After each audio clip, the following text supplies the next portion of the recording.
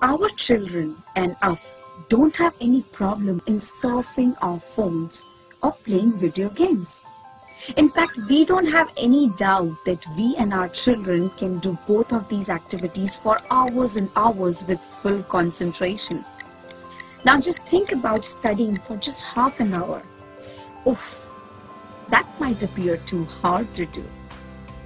Despite we know that exercising, giving time to side business or other productive tasks are beneficial for us, still we prefer to watch TV, playing video games or scrolling through social media. Now you may argue that first set of activities are easy and don't require much efforts, but studying is hard and it requires extra efforts. But few people seem to have no problem doing exercise in the morning, studying for hours, giving time to their side business, along with cooking, cleaning, and doing everything with interest and concentration.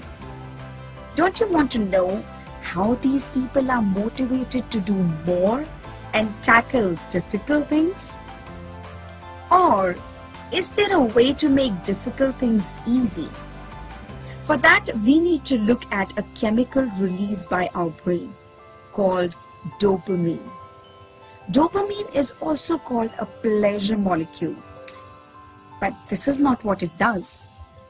Dopamine makes us desire things, and that desire gives us motivation to get up and do difficult tasks. Now imagine that there are two tasks given to you. One is to finish your homework or do some difficult task like setting your goals, and another is to eat a piece of your favorite cake. Which task are you going to do first? 99.99% of people choose to eat cake first. Why? Because it gives pleasure to have your favorite cake. Our bodies have a biological system called homeostasis, which means that our body likes to keep internal physical and chemical conditions at a balanced level. Whenever an imbalance occurs, our body adapts to it.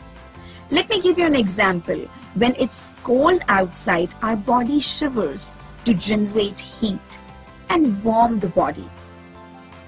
Vice versa, when it is hot outside, we start to sweat to lose some of that heat. But at times we create tolerance, like few people don't feel much of cold or they don't feel much of hot. These people have created high tolerance power. Here, another example could be tolerance of pain. Few people feel a lot of hurt when they are hit by something. Others don't feel much of. Now just wonder for a moment how uncomfortable we would feel to stay away from our phones, social media, games, movies, and for some other people, sugar. Now why do we feel uncomfortable? Because this has become our new normal, which may harm us in long run. This is also called addiction. Now, do you feel that addiction is just of smoking, drugs, and alcohol? No. There is addiction of games, addiction of TV, which happens due to the dopamine release in our brains for those tasks. Now, the point is there any way we can save ourselves and our children from getting addicted? Yes. If we break the pattern of new normal, we can detox ourselves. We can list down the tasks we are addicted to, which are not good for us, and choose one day of a week where we keep ourselves away from those high dopamine release tasks. Have little fun as possible on that day. Remove all sources of external pleasure. There'll be lots of boredom, I tell you, but this will help. If you choose Friday, then you don't use your gadgets in any way. You can't watch TV, play any game, or eat lots of sugary stuff. But instead of that, you can do stuff like exercise. You can choose to go on walk, clean house, talk to family members, cook, pray. You may feel bored, but this is the way to decrease the dose of dopamine beginning from one day. Now, you will ask why it would work. Let's look at it this way. Imagine you are in a habit of having every single meal at the best restaurant in the city.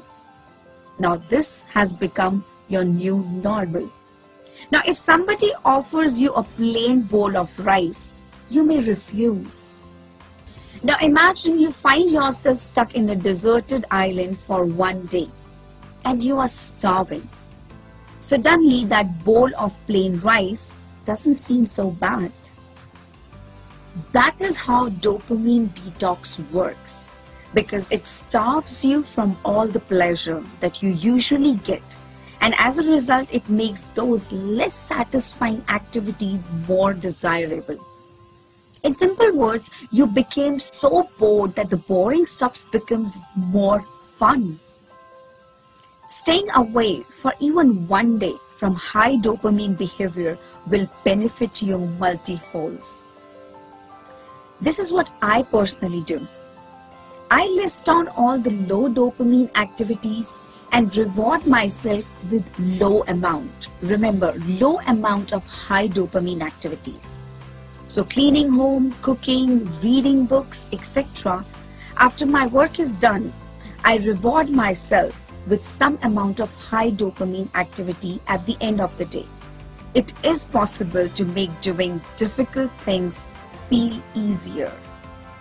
But when your brain is getting so much dopamine all the time, you won't be excited about working on something which doesn't release much dopamine.